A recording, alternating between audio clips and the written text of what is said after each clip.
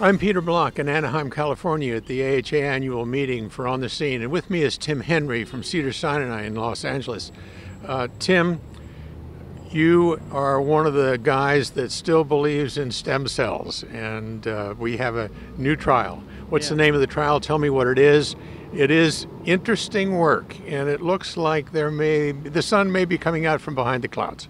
So the trial's called Allstar, and it follows up on the Caduceus trial, which used autologous, so your own cardiac-derived cells. And in that, Caduceus had shown that you could decrease scar size and increase viable tissue in patients with a recent large anterior myocardial infarction. So our goal was to enroll 260 patients, placebo and treatment, and to use allogeneic, so from a young healthy donor, cardiac-derived cells, and we give intracoronary.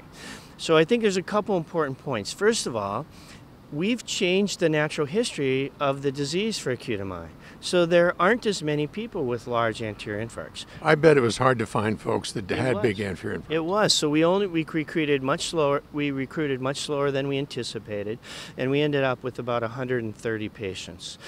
The second thing is, when you look at the clinical events in this trial, large infarcts, scar size 25%, EFs 35%. There was 0 deaths at 1 year. So we've actually gotten pretty good at taking care of infarcts, haven't we? We've completely changed the disease. So with that, unfortunately, we have a trial that's smaller than we hoped, but then it's a phase 2 trial, so our goal is to try to find mechanistic insights. It turns out there's no significant difference in scar size. Part of that has to do with the variability, and doing MRIs in these patients, it's more challenging than you would think.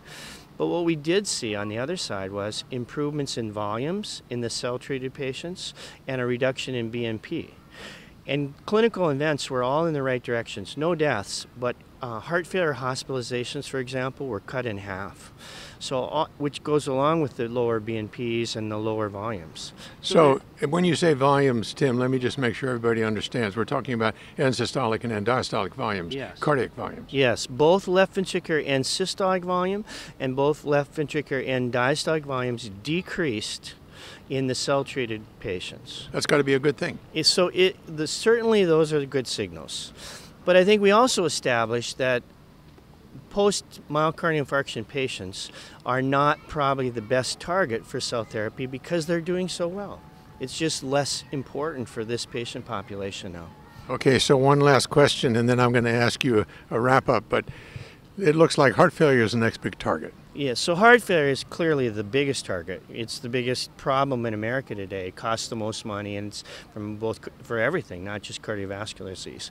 So I think that is really a really important target, and there's some really good data in heart failure that cells actually make a difference. Okay, so for all those folks out there who think stem cells are just a waste of time and a pain in the butt, or whatever you want to call it, but now suddenly we have some data that actually seem to support the concept.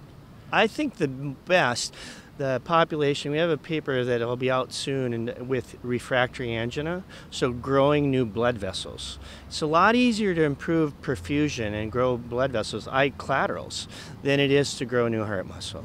And I think that's where really cells work very, very well. And I think there's a lot of promising data out that shows if you target them for the right thing, you can be effective.